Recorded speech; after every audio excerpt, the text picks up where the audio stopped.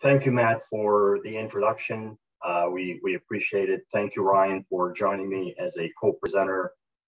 It's our pleasure. So the topic of the presentation this morning is understanding the pesticide label and the importance of equipment calibration and delivering pesticides.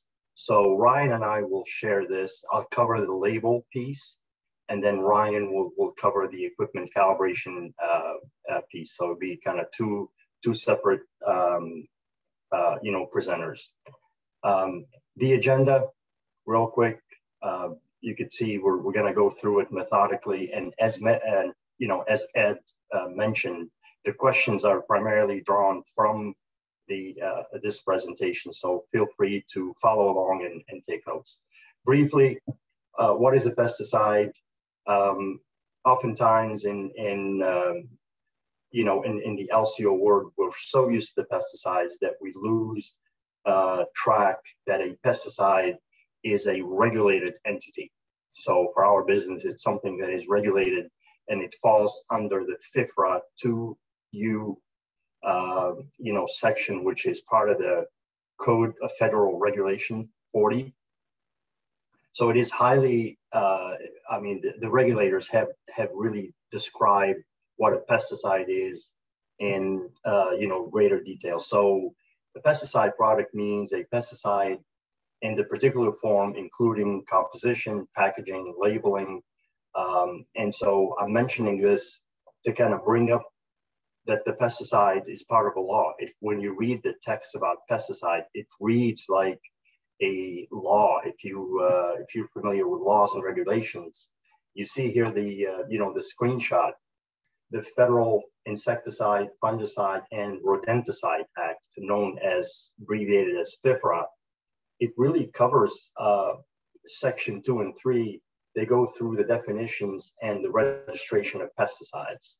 So needless to say, that it starts with the pesticide is part of the law, the Code of Federal Regulations. So to really understand the pesticide label, you want to go back to see the label, the way it is written in the law. It's written in such a way that it means a license to sell and distribute for the manufacturer, such as FMC, for example. For a government agency, it means the way it will control the use, the storage, the disposal, the distribution, and all aspects of that application into the law. That's what it means to the government agency. The government agency is commonly known within our TNO and our lawn care industry when we say the Department of Ag. This may be managed under the Department of Ag, for example, in Michigan.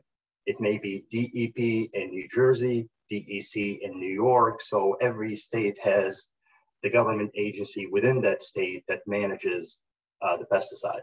And then to the buyer and the end user, and many of you are on the call, are whether end user or buyer or manager, it means it's the main source of information on how to use the product correctly, legally, and safely. Those are the things that are critical. So that is why really the label is the law. It's something that you hear throughout the industry, and really the source of that label is the law is this document here. You can plug it in Google or Bing or what have you. Just check out Label Review Manual. It's a great resource from the US EPA. I recommend it for managers, operations managers, business owners, etc., because it's a quick reference. It's a PDF file. It's over 400 pages that you can quickly check on anything pesticide related, and it's written in such a way that it's easily accessible. So the label, when you look at it, it has sections. And those sections are determined in the law or in the regulations itself. So oftentimes, and again, spent my career in the lawn care industry, we look at the use rate. When you open the label, you go straight to the use rate, looking for the tables. I want to kind of stress that take the time to review the other section. Safety information, environmental hazard, product information, classification, etc. It has a lot of information. The use rate is obviously something that determines how you're going to use the product. but I want to urge my colleagues in the industry, check out the label sections briefly, because sometimes they look the same, and sometimes there's a statement about the use. It could be wind speed that's hidden, or it could be temperature inversion, or it could be drift avoidance, or it could be the pesticide container has to be disposed of in a different way than other pesticides. So, and all of those are written in the label. So that's why you see a lot of times in presentation, must read and follow all label directions carefully. So that's on the label, standard sections. So there's a lot to cover when you look at the label sections. I chose what is drift. Why drift is important? Because there's more and more scrutiny by the government agency. And as I stated in the beginning, the label is how the government agency regulates or manages pesticide use by the users. And drift is something that's putting our industry sometimes in a difficult light or a challenging light, particularly in communities or localities in many states, some in the Northeast, some in the Midwest, where folks are saying, well, we need to restrict these pesticides, or we need to ban them, or we need to do all these kinds of things. A lot of times they stem from complaints about drift. So drift, by definition, is either physical drift, meaning droplets land on a non-target site, or vapor drift. So that's really the definition of drift. So let's talk about the physical drift. Physical drift would occur generally when the applicator is applying the product, right? Depending upon the equipment, riding or spraying by hand, and the wind speed move the application or move the spray swath from point A to point B. It could be impacted by temperature. It could be impacted by humidity, meaning relative humidity in the atmosphere, or it could be impacted by inversion.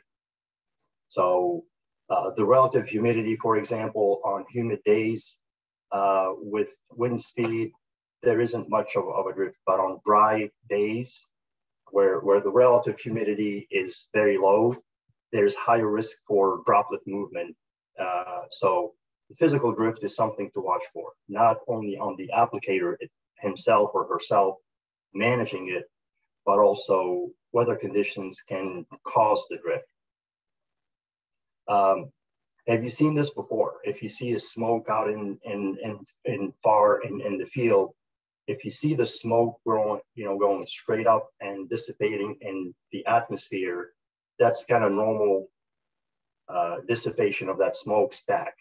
But if you see the inversion, is when you see that, and you see it in the fall, or even in the spring, or mornings with under certain condition, smoke, you'll see it go lateral and it forms like a cloud near the soil surface. That's what you see on the label as temperature inversion. So, and this is what that inversion means.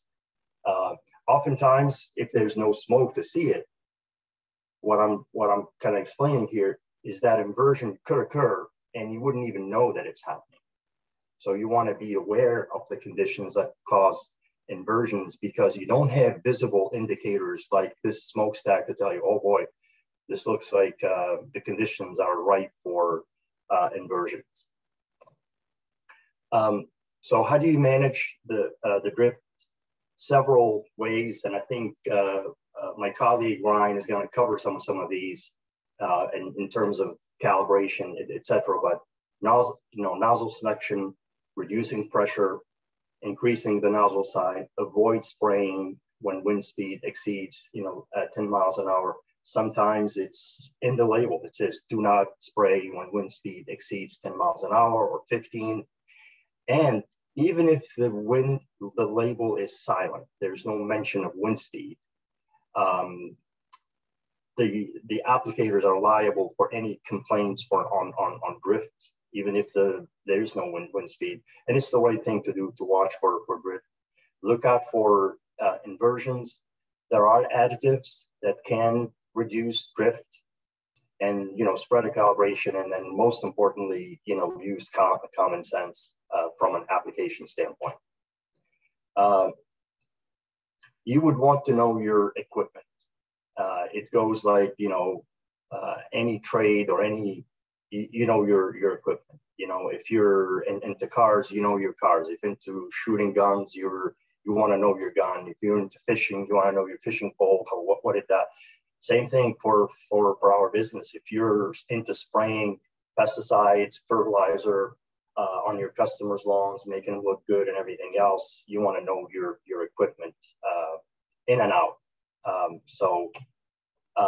Because sometimes things can go wrong in a tank. So not only you want to know your equipment, but also you want to know what goes into the equipment. For example, a tank. Not all pesticide containers are the same. So the picture on the left are two jugs that look very similar. One is a 3-way herbicide, and one is a non-selective herbicide, that's glyphosate. And so this is an error, that took place. So not only your equipment, also your products, what you're putting in the tank. The pictures on the right is a case of a fertilizer iron pre-immersion that kind of unintendedly, if you will, settle down and looks like this. So the applicator was concerned as to what happened. I'm not getting results. Well, if you combine fertilizer, pre-immersion, 3-way herbicide, and then iron, sulfate, you want to check that. And I think we covered this in the last First Friday. So you want to really be aware of what goes in the tank, and not only that, but also how to deliver it. So you want to know your equipment. Also, you want to know the site. And there's the right equation. So, so the right equation here, if you have a strip of like 4 feet or 5 feet wide next to a hedge,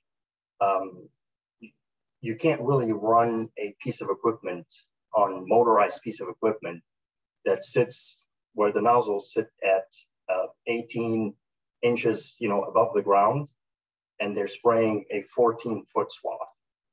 So things can happen. So this picture kind of illustrate that type of application. So this is really what this, webinar is about, to bring some insight to knowing what goes in the tank, knowing the label, knowing your site, but also there's the right, equation to do that. All right, and with this one here, I'd like to turn this webinar over to my colleague, Ryan Petiti with Green Lawn Fertilizing Company, to kind of shed some light and give you additional details on the other piece of the equation, which is the equipment and the calibration and how it relates to the label, where the label is the law. Ryan? Awesome, Ben. Thank you so much. Good morning, everyone. So before we jump into the details of calibration, I think it's always important to ask the why and define what that why is. By understanding the why, I think it ultimately motivates us to achieve a desired outcome. So why do we calibrate our equipment? I think there's 5 main, I would call it, key areas that calibration impacts. The first is our customers and our reputations, whether it's as an individual or a company. I know for myself, and I'm sure like everyone on this call, one of the main focuses I have is to deliver a superior service to our customers. And when you calibrate your equipment, you're delivering desired results. The second is associate confidence. And when you calibrate things and ensure that that is being applied properly to your products, you are building pride and you're building consistency in what you're doing. The third is just a reduction in service calls. So the products we use, they have a label, as Ben mentioned, they've been tested. When you apply them correctly per the label, they're going to give you desired results. That naturally reduces customer dissatisfaction, which reduces service calls, like all goes to the bottom line. The fourth, I would say, is product costs. More than ever, products are super expensive. None of us want to be spending more than we have to on products. And so calibrating reduces unnecessary waste and unnecessary costs to yourself and the business. And then lastly, as Ben mentioned, the label is the law. And so when we're doing our jobs, we have a responsibility as professionals to uphold that label and follow it to a T. Ben, you can go jump to the next one. So in addition to calibration, the other thing that pairs with calibration is developing SOPs. And SOPs are your standard operation procedures. And ultimately, when you pair these two together, it will either create success or failure from an application perspective. And if we were just to look at this through a different lens, and we're looking at other professions, for instance, right? So if you're a plane mechanic, none of us would ever say it's acceptable to be, sort of trained, sometimes use your checklist. Same if you were a surgeon performing surgeries, if they had no clear procedure. And as professionals, we should be no different. And ultimately, we are under a fine lens, and we have a responsibility to make sure that we have just clear SOP set in addition to our calibration checks. Ben, go ahead. So what do SOPs do? So when you have clear standing operation procedures, it does several things. So it provides clear responsibility. No one's confused at what they should be doing when it comes to our applications and how they should be executing. The other is it provides us a way to measure results, both from an individual perspective. We can see where we need opportunities for development, evaluations, and then also that ties then into consistency. So when you have your SOP set up, there is a consistent way then you do your day-to-day service, your applications, and that allows you to quickly define root causes when there is problems, because everyone's following the same page of music per se. Improved efficiency, that's a huge one. The more efficient we all are, that hits again the bottom line, that it's more profit, and more importantly, it creates time for things money can't buy, family, friends, hobbies, activities that you may have, because you're not spending unnecessary time doing things. And then lastly, and important, is just a safe work environment. Go ahead, Ben. So, and if you click it one more time, I think there should be, oh, it didn't come up. So if you back up, it's fine. So there should be several things we're gonna look at here in regards to calibrating a granular piece of equipment. We're gonna use a spreader. And the main things you need when you're calibrating a spreader are your piece of equipment. You're going to need something to measure out your spray grid, a measuring wheel, a tape measure. You need a scale, a bucket, spray paint or chalk is fine, just something that you can mark out your grid. And then lastly, something to take notes on and record all your data down. Also, everyone has a phone now. In the past, we used to always say, hey, have a stopwatch with you. You don't need that anymore. Just bring a phone with you because you're going to always have to calculate things out and also get your time measured. Go ahead to the next slide. So for this instance, I'm just going to use a granular product, 1505. And we're going to walk through how you would calibrate your spreader for 1505 if you're looking to put down 0.6 of a pound of nitrogen per 1,000 square feet. So just one thing, if you're unfamiliar, you can figure out your spread rate by essentially taking your desired rate of nitrogen you'd like to apply, in this case 0.6 of a pound, and dividing the percent of nitrogen into that, and that would give you 4 pounds per 1,000. So that lets us know that's our goal. We want to put down 4 pounds of product per 1,000 square feet. Also, you can always check the manufacturer's label. They typically always provide guidance on spread rates, spreader settings, etc. for the model that you may be using. And that's a great start point. Ben, next slide. All right, so the very first step you want to do is gather information on your swath width. So what is that spreader capable of throwing for a swath width for the product type you're using? And the first thing I would recommend doing is you just mark out 25 linear feet, just a straight line, or just have a start point and end point. And the goal is you're going to take your spreader, you're going to put your product, in this case 1505. I would always use about 10 pounds. Put that in there, set your spreader setting based off of what the manufacturer at least recommends. That should get you in the ballpark. And you're going to go ahead and walk off that 25 feet with your spreader engaged. And then what you'll do then is you're going to go back and measure the average swath of that spread throw. And that would give us, in this case, we're just going to use the example of 12 feet. So we have a total swath of 12 feet for the 1505. Now, the spread swath is important, but also you got to understand that when you're using a spreader, there's also something called an effective spread swath. And that's always half of your total swath. And that's because if you look at the very bottom there, there's a little graph.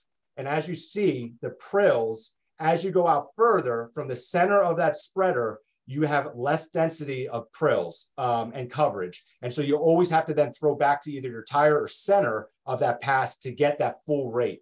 And so that's why we always call an effective swath of whatever that half number or half of that total swath is, in this case, 6 feet. All right, Ben.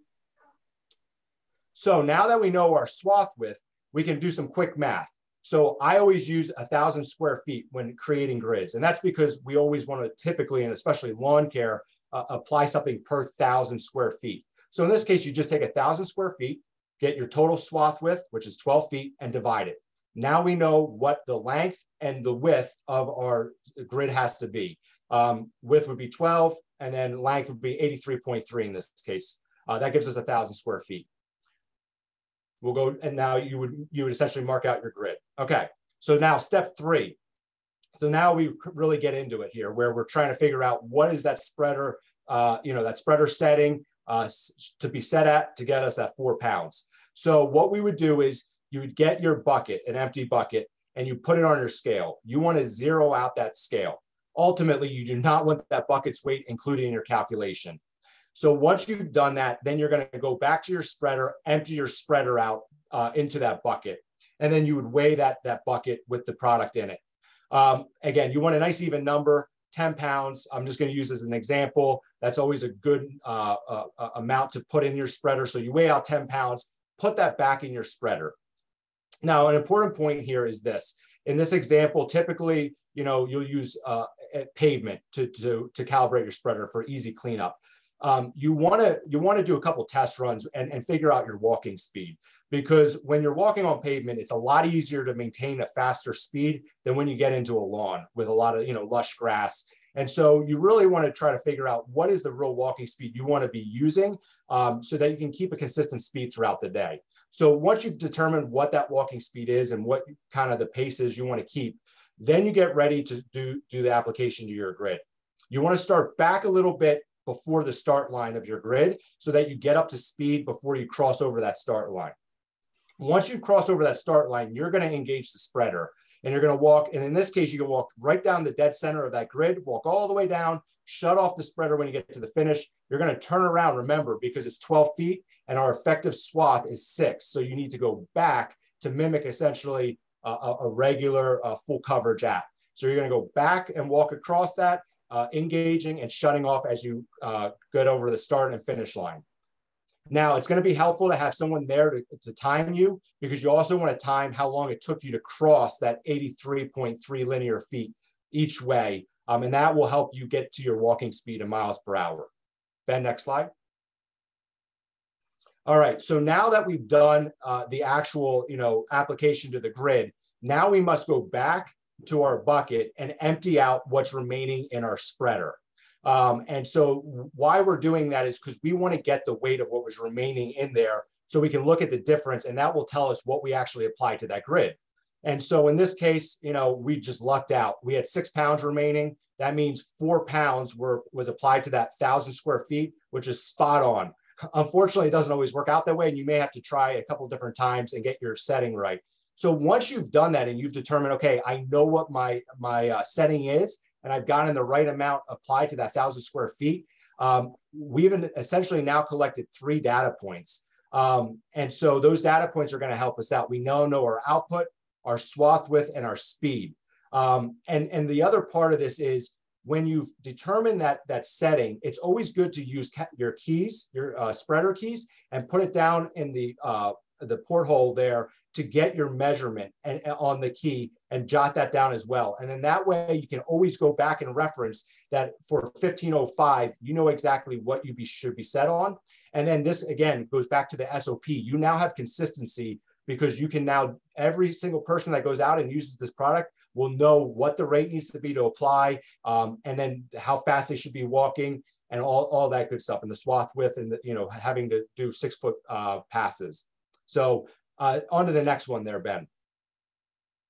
So just a quick reminder, especially with a granular, right? Because I said we typically do this on paved surfaces, at least that's what I tend to do. You always want to make sure after you do your grid and you do your testing, you clean everything up. Again, being stewards of the environment and being professionals, this is a job duty that we should all take seriously and make sure we do each time we calibrate a granular piece of equipment. All right, so the next one is looking at a backpack or hand cane, very commonly used in our industry. And in this case, you would need your piece of equipment. We're going to just say a backpack. You need a graduated cylinder so that you can measure out your spray volume. Same thing as in the granular instance, you need something to measure out your spray grid, a measuring wheel or tape measure, something to measure out or actually mark your grid, which is spray paint or chalk or flags, fresh water, and then your phone for a stopwatch, and again, notes, just so you can be noting down everything you're doing here. Ben, next slide.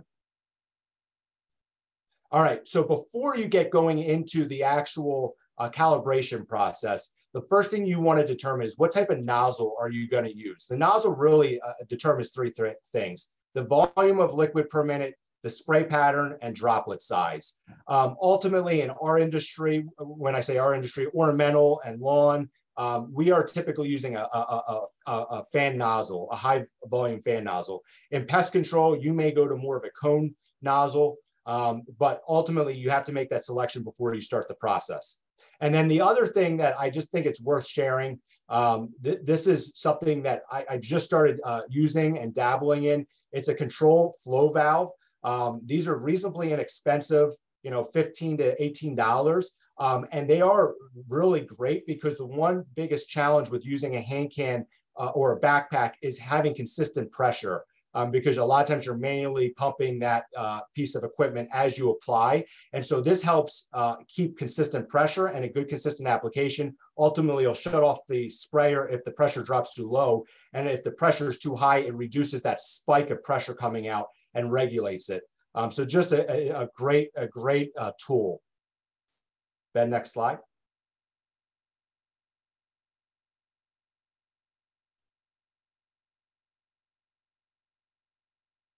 All right, so I would recommend using, and there's other ways of doing this, but when calibrating a backpack or hand cane using the 1 1/28 method, and ultimately what that means is it equates to 1/128 of an acre. And in this case, to do that, you just mark out 18.5 by an 18.5 spray grid. And then when you get your backpack all set up with your water in it, you're going to pressurize your backpack, and then you're going to go ahead and spray that 18.5 by 18.5 foot area and time yourself. Now, I'd recommend you do this 3 times. So you're going to go over that spray grid 3 different times, timing yourself, jotting down what the amount of time it was to get that area sprayed. And so for this instance, we're just going to say it took 41 seconds on average to spray that spray grid. So now that you know how long it took to spray that spray grid, you're going to use that time you collected, that 41 seconds, grab your graduated cylinder, go ahead back and pressurize your backpack, and you're going to start spraying into that graduated cylinder for that period of time, that 41 seconds. And that will then allow you to capture the amount of output or volume that backpack is spraying in that 41 seconds.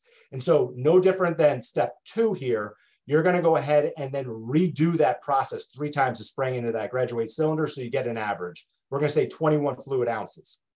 So now that you've collected 21 fluid ounces, the one cool thing about the 1 1/28 method, it quickly converts. So you go to 21 fluid ounces to, it's going to be 21 gallons per acre that you would be able to apply. So now the next step would be you need to do a little math and go, well, what am I actually applying per 1,000 square feet? I know I'm applying 21 gallons of spray volume per acre.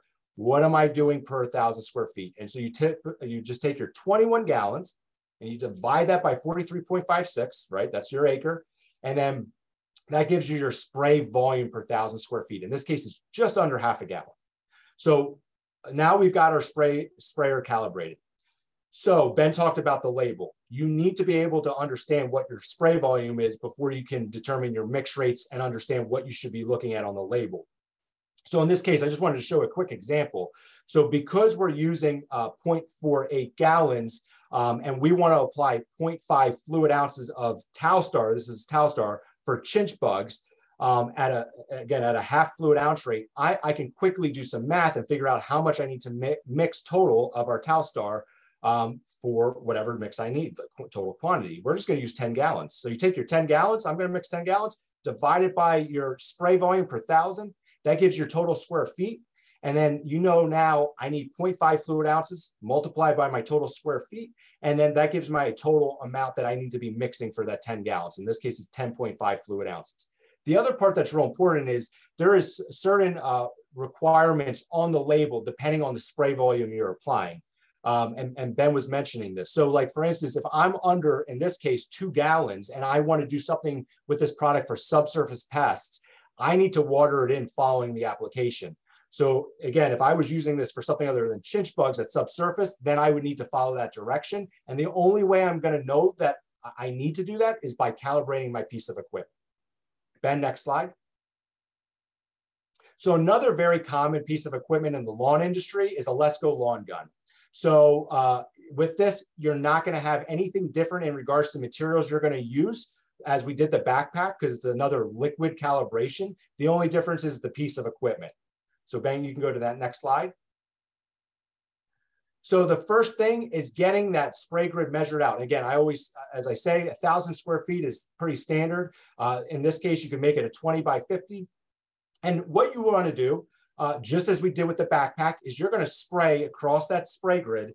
And you want to do that 3 different times and get your time recorded of how long it took for you to get across that spray grid 3 different times. So in this case, we're just going to say it took 60 seconds to get across 1,000 square feet. And again, no different than the liquid with the backpack. You're now going to take that time and utilize it to measure out your liquid that comes out of the Lesco lawn gun. Now, you may have a predetermined amount you want to apply, whether it's 1.5 gallons, 2 gallons, 3 gallons, whatever it may be per 1,000 square feet. And so what you want to do is first see what that gun is set up to be. Let's say it's a brand new unit and you just turn it on, the pump on, and you have water in there and you run it for 60 seconds. That's going to tell you what that output is. And again, you do that 3 times. If you need to, you can adjust a couple things to get to the desired gallons. You can adjust the nozzle on the end.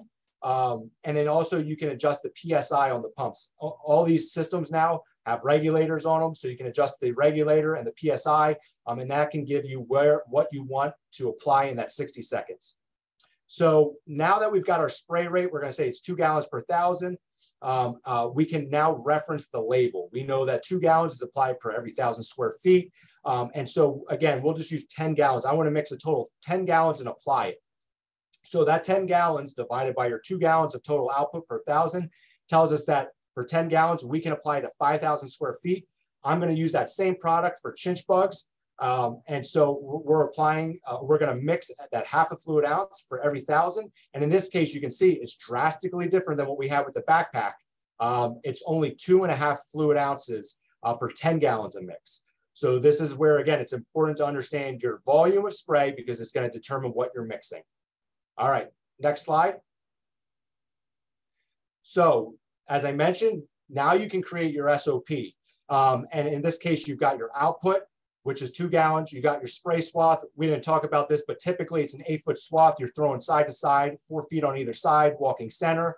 And then you can go and do a walking speed, in this case, of about 11.9 seconds for every 50 linear feet. So again, you have a standard, you can train on it, and you get consistent results every time you do this application. Ben, you can go to the next slide. All right, another common piece of equipment in our industry is a rider unit. So the only difference here, again, it's a liquid. We're going to be calibrating the boom, so that's liquid. So our materials are the same for the calibration, other than in addition to what we just did with the backpack and the Lesco lawn gun, we will want buckets essentially for each nozzle on that rider. In this case, there's 4 nozzles on this rider. We're going to use 4 buckets because we got to put those underneath each individual nozzle as we calibrate it. All right, so calibrating a rider sprayer. So before you jump into calibrating a rider, because there's several different units out there, always go to the manufacturer's manual, read through it, understand your piece of equipment. Typically with all these rider units, they provide you a spray chart that provides guidance. These spray charts are invaluable. They provide everything you need to know. In this case, we're just going to use the spray nozzle 11004. And you can see there, right next to that nozzle, it has a PSI. So again, there's a regulator on these machines. You can set your PSI to what's recommended at 40. It tells you the droplet size for that nozzle, which in this case is extra coarse at XC. And then you look all the way to the right, and you can see that depending on your speed, right, of the unit per 1,000 square feet, what your total volume is that should be coming out. So that's really key before you start this process, because it tells you everything you need to know, and then you can just check the machine to make sure it's matching what the manufacturer recommends. So we're just going to say it's 5 miles per hour we're aiming for. So we should be putting out just over half a gallon per 1,000 square feet. Ben, next slide. All right, so rider calibration in regards to the boom. The first thing, again, is the spray swath we have to determine. And so in this case, one thing you can look at is the number of nozzles and then the spacing between the nozzles. There's a nice little diagram here. You can see that, you know, on this unit, we have 4 nozzles. They're spaced at 20 inches apart. And so effective spray swath would be 80 inches. And that includes your pass back over, you know, on the end. And so that's your total. So that equates to about we'll call it 7 feet roughly in effective spray swath. So that's really important. You want to get that number first. Ben, go ahead and go to the next slide. All right, so once you've done that, now what you need to do is, just like we've done in the past here, is, okay, we're going to set up a grid for 1,000 square feet. A nice easy way to do that, again, is take your 1,000 square feet, do some math, take your spray swath, effective spray swath, again, 6.67, divide that in. That gives us 150 feet that we need to run this particular spray grid. And so what you're doing when you do this is you're going to just set up essentially to run that unit across that 150 feet and get your time. So how long did it take you to get across that 150-foot spray grid? And so you would do that again multiple times. Just make sure you're getting an average. In this case, we're going to say it took 20.5 seconds to run that 150 feet. Okay, why that's really important is because now the next step is we want to make sure that we have the right nozzles and they're calibrated based off our miles per hour. So again, we're aiming for 5 miles per hour.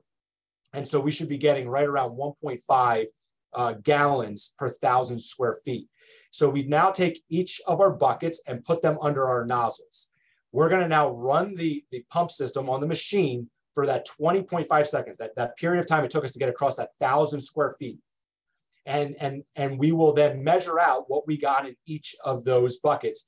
And in this case, we'll just say it was 16 fluid ounces per nozzle. So if you do the math on that and you multiply that by 4, and you convert it, ultimately that equates to, and it should be 0.54 gallons per 1,000 square feet. And so that's a mistake there, where it says fluid ounces, but it is gallons per 1,000 square feet. And now you've identified that unit is set up and ready to go and is ready to apply at the proper rate. And again, you also have tools on these units to adjust spray pressure if needed through the regulator, if you need to adjust down or adjust up your spray rate. All right, but typically you always want to follow the PSI that's on the manufacturer's recommendations. Next slide there, Ben. Okay, so now that we've determined the spray rate volume, it's just about 0.5 gallon per 1,000, right? We can now reference the label, the product label, and determine our mix rate. And so just as we've done before, we're going to mix 10 gallons of this product mixture. So we take our 10 gallons of water, divide it by 0.5 gallons, because that's our rate per 1,000. That provides us the actual amount that we would be able to spray over in 1,000 square feet. And then we can multiply that by the 0.5 fluid ounces that we want to apply for chinch bugs again. And that would give us 10 fluid ounces of towel stir that we need to mix for every 10 gallons. And again, this is to ensure that you get the right results, right, for your customers, and you make sure your equipment is calibrated properly. Ben, I think it's one more slide here. All right, so The goal here is ultimately, regardless of the piece of equipment you're calibrating, the 3 data points is what you're aiming to collect, because those 3 data points will ensure that that piece of equipment is calibrated and you're delivering the desired results each and every time. So output, your swath width, and remember, there's the swath width and then effective swath width. You got to know the difference. Your speed.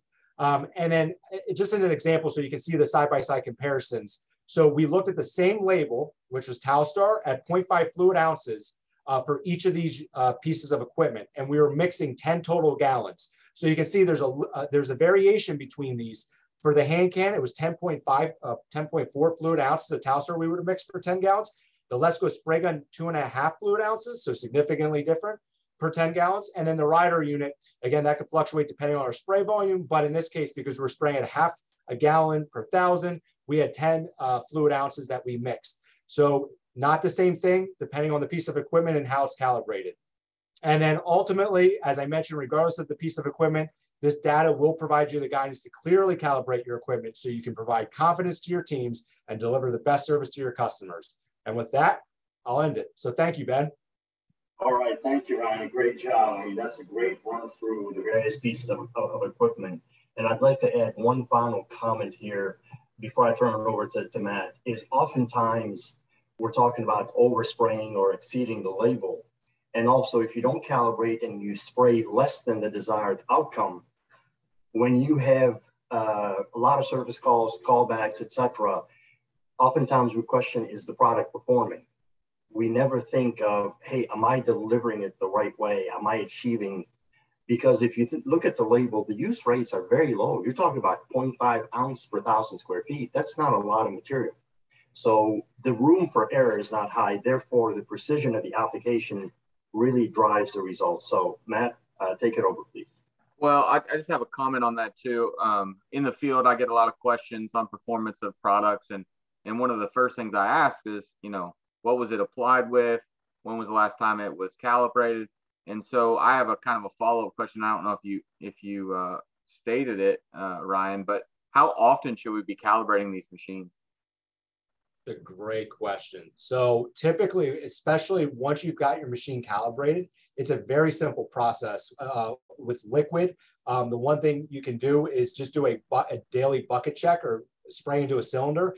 And if you make sure that piece of equipment is maintained, it takes no more than 30 seconds to a minute every day just to do a spot check to make sure that piece of equipment is calibrated. And what a small amount of time to save yourself headaches and ensure your customers are satisfied with the application you're doing. And it is interesting, just to follow up on that, when we have customers talking about increased prices of product and increased prices of labor and what have you, wouldn't you like to make sure that you are razor sharp on what you're applying, even the water you're applying for some places, to make sure it's accurate, and therefore on the resistance side or on the over applying side, the more dialed in we can get it, the better. I will say, on a comment on the ride-ons, one of the things I've noticed too is we've got some people that are trying to stretch those units to the max square footage, and some of the products that we have on the label says needs to be in 40 gallons or 80 gallons per acre. So I will caution some people, as we look through that, make sure that everything lines up in our application.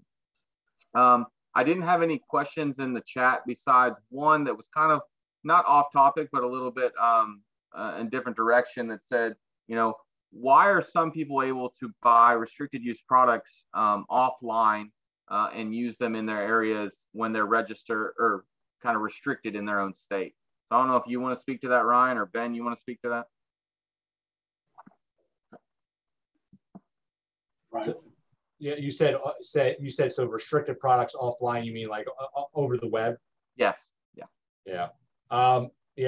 Ultimately, there isn't a whole lot of policing, unfortunately. If you go on the web, there is products on there that even regular consumers that aren't trained, don't have pesticide license can buy and purchase. And it is one of the problems right now, because it obviously impacts the industry in a bad way when you have someone that may not have the right experience or licensing being able to get their hands on products like that. Unfortunately, with the web, it's really, I think, hard to control that. I do think there needs to be a better job of doing that.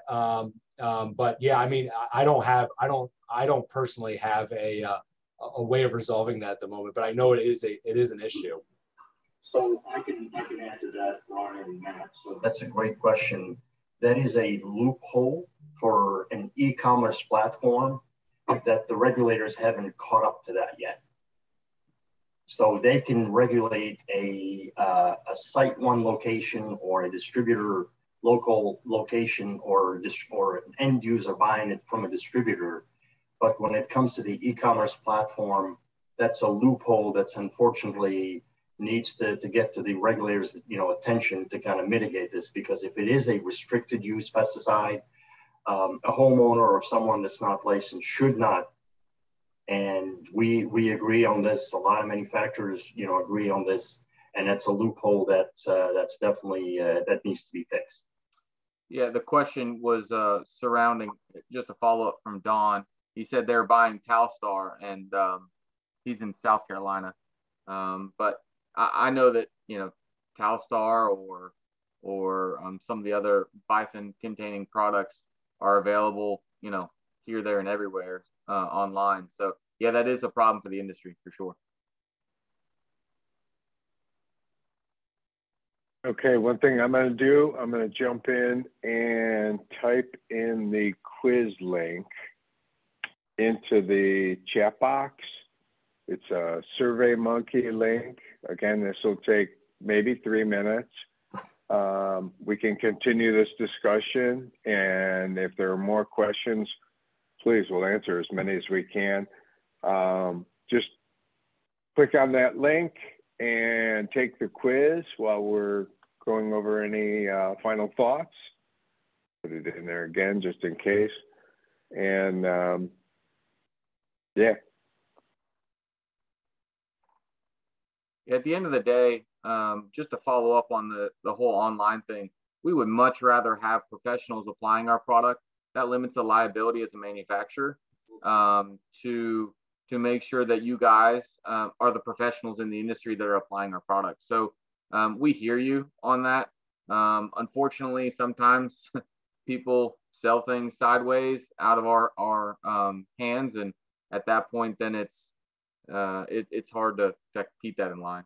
Oh, thank you. I'd like to thank Ryan again for accepting to join us on this first Friday webinar. So Ryan, great job. Thank you. Yeah, thank you, FMC, for having me. And it was awesome just having the opportunity to talk through this. So thanks.